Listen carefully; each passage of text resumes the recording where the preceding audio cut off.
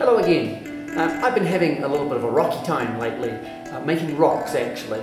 I've done other tutorials where we've made some basic rocks, but I've been experimenting a little bit and I've come up with a few nice interesting techniques and textures that I'd like to share with you so that you can make some a little bit more interesting rocks and also some variations on other tutorials that I've done. Now these two kinds of rocks are quite nice ones, and you will notice that the closer we get, the more detail we're able to get. Now, right up to as close as we can.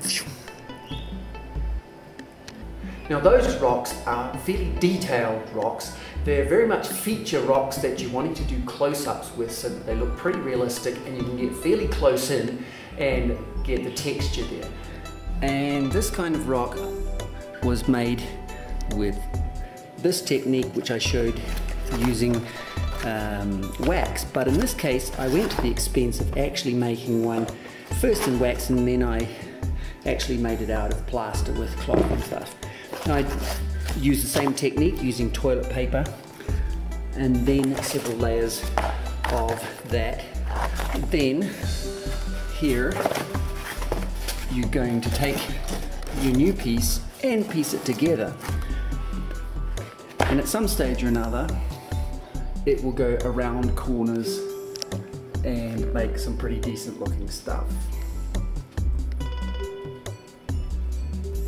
Now those are nice detailed rocks when you need some good close-ups or something that's quite detailed, but there are times when you're going to need rocks that are quite general and just fillers right in the background, and particularly if you're in a cave, for example, you're going to need some rocks that aren't quite so detailed and are quicker to make. So here are some other examples. And there are some filler ones, but if you can see that if you go close enough you're going to start seeing bits of paper and stuff, but it still does a pretty good fill. Now you can use that other technique that I showed you before to make a very bouldery type of rock face. But in the case of this one, I'm not going to go to the trouble of making quite so many individual bouldery things because I actually want a rock face like this one.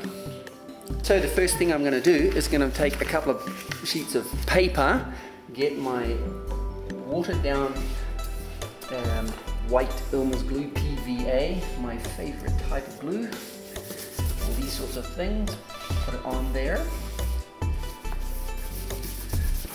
Over the two sheets, and then I take one sheet on a base that I've already started here, and I'm going to be sticking it one sheet behind and then the other sheet right exactly on top, so that it's going to have a good, about a third to a half of it is going to be sticking to the other, so that now under that, when I do another one, I'm going to have about 4 sheets.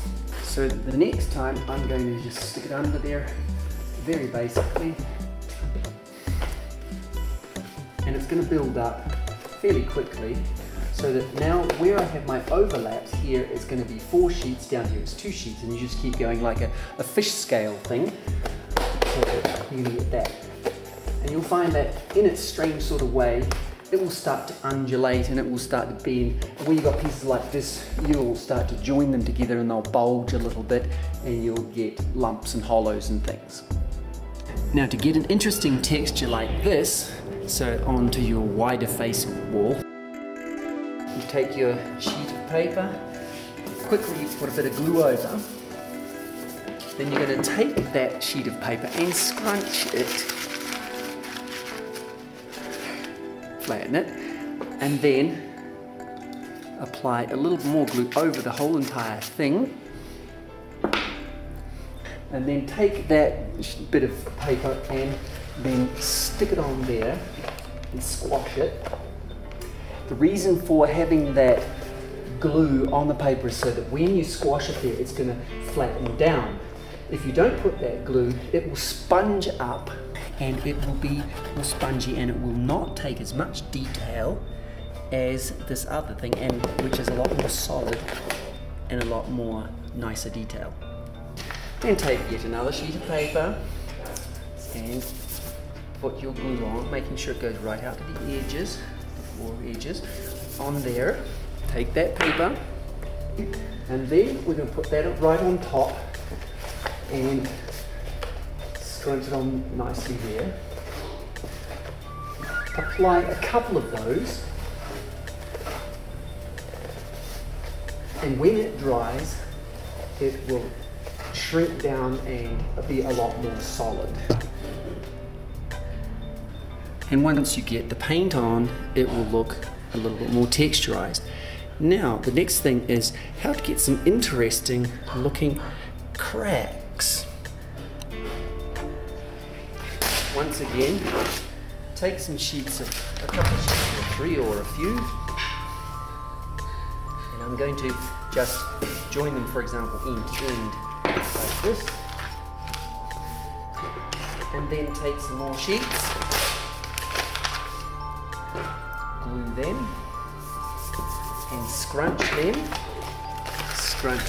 and plonk them, flatten them, put a bit more glue on, and plonk it down there. Do that several times so that you're going to cover it as much as you're going to cover it. Scrunch it, plonk it, making some interesting sort of forms. And then on top of that, a couple sheets you're going to be putting, and doing it on the desktop means that when you put your paper on, you can really flatten that in nice and tight, and you get really defined sort of texture. You can't see it now while it's white, but it will come up nicely when it's painted. And then when it's dry, you're going to get something with the textures like those. And then down the edge of this piece that I've prepared, I'm going to put some glue down the edge, take it to my wall, and then instead of butting it there, I'm going to put it on top that way. And then with a stapler, put some staples on it. And then it's going to get affixed there. And then I'm going to take some paper, some smaller bits of paper, and then with some smaller bits of paper, reinforce the edge. Stick it on and bend it over.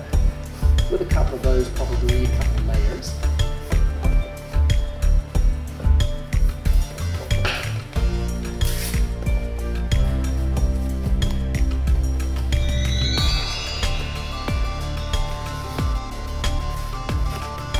And well, now that it's sort of starting to dry, it looks a little unimpressive, but when it starts to come up is when you start to paint it.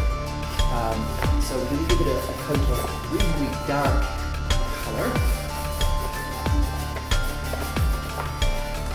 Base colour, right into the really watery. Here we have the base coat. You might also want to put a little bit of other colours like some yellows and some browns and maybe some reds, just to add a little bit to that. And then you're going to take another tone which is a little bit lighter. And then once it's dry, which is not yet, so I won't be quite so quickly, but you're going to then, with it slightly dry, wet, but not wet, you're going to do your mid-tone over the whole lot. And it's going to start bringing up that, the texture that we've been adding, remember? All of those here. It's still not going to show up completely well, but it's going to start bringing it up.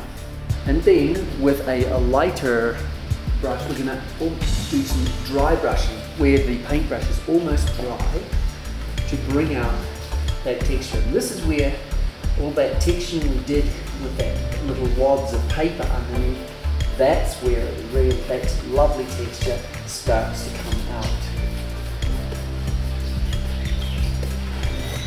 the dry brush.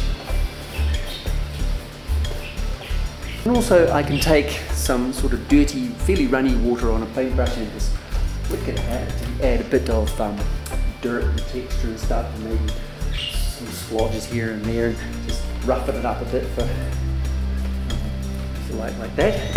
And also, as well as that, where I want some even smaller cracks, like these ones are reasonably marked, but if I want some hairline cracks, I can get the paintbrush and put some very fine textured ones across there, and they can join and crisscross and those sorts of things. Plus, you might get a rock that has actually got some impurities or some veins of other kind of rock running through it. So you can then add those sorts of things.